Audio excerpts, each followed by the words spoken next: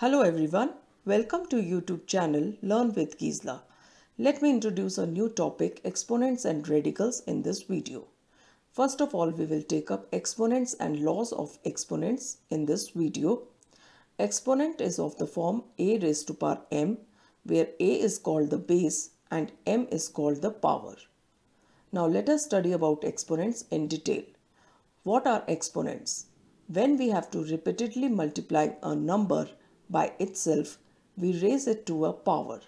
This is known as exponent. For example, 4 cube is the exponent with the base 4 and power 3. The power in the exponent represents the number of times that we want to carry out the multiplication operation. For example, in exponent 4 cube, 3 is the power of 4. That is, we shall multiply 4 3 times. An exponent refers to the number of times a number is multiplied by itself, or in other words, we can say the base is multiplied by itself. For example, 4 raised to the power 3 is written in exponential form as 4 cube, which means 4 into 4 into 4 is equal to 3 times of 4, that is 4 cube, which is equal to 64. Thus, this expression of 4 into 4 into 4 can be written in a shorter way using exponents. Now we can write these following multiplications also in the form of exponents. Like if we have to multiply 3 4 times, so we can write 3 raised to power 4. Similarly, if we have to multiply 4 5 times, we can write 4 raised to power 5. And if we have to multiply 5 6 times, we can just write 5 raised to power 6.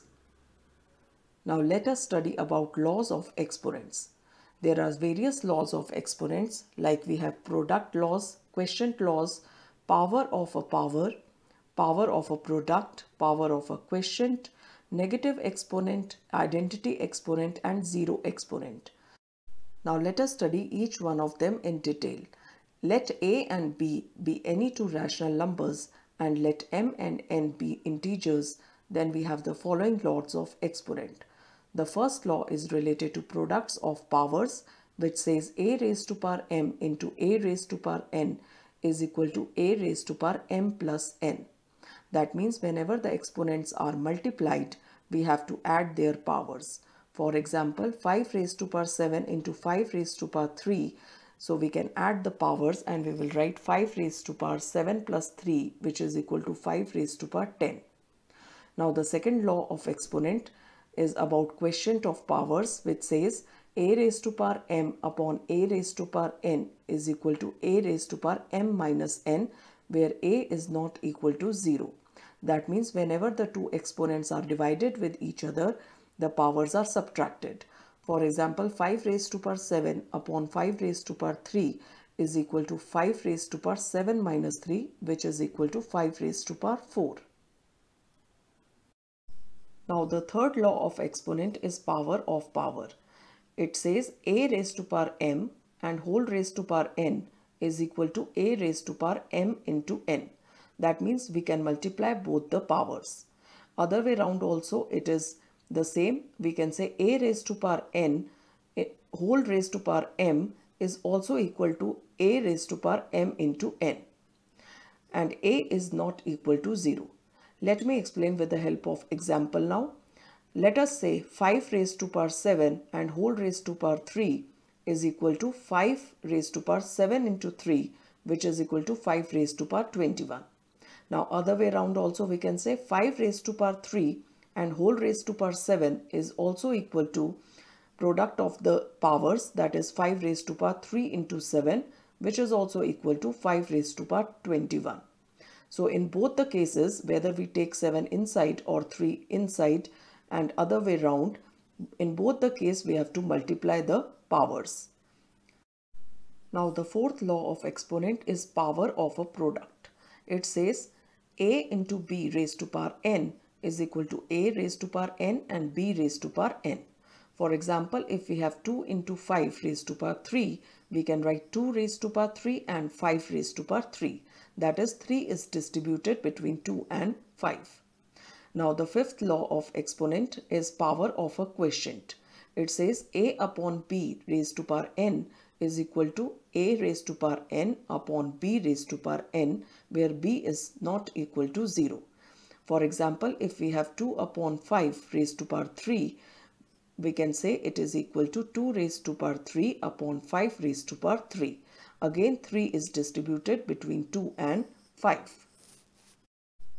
Now the sixth law of exponent is negative exponent. It says a raised to power minus n is equal to 1 upon a raised to power n. So basically the negative power has become positive by reciprocating the base. For example, if we have 5 raised to power minus 3, we can easily make it into a positive power by writing 1 upon 5 raised to power 3. Again, we can have a upon b raised to power minus n is equal to b upon a raised to power n. Again, it has turned positive by reciprocating the base. For example, if we have 2 by 5 raised to power minus 3, we can make it positive by reciprocal of 2 by 5, that is 5 by 2 raised to power 3. Now we come to the seventh law of exponent, that is identity exponent. According to it, a raised to power 1 is equal to a. For example, 5 raised to power 1 is equal to 5. Now the eighth law of exponent is zero exponent. According to it, a raised to power 0 is equal to 1. That means anything raised to power 0, whether it's a rational number or a fraction, it is equal to 1. For example, suppose we have 5 raised to power 7 upon 5 raised to power 7, and according to the second law of quotient of powers, we know that the powers have to be subtracted. So we can say 5 raised to power 7 minus 7 is equal to 5 raised to power 0, which is equal to 1. Or another way of looking at it is, whenever we have the same numerator and denominator, we just cancel it out and we get 1. So this is it with the exponent and its laws. So hope you have understood. Thank you everyone.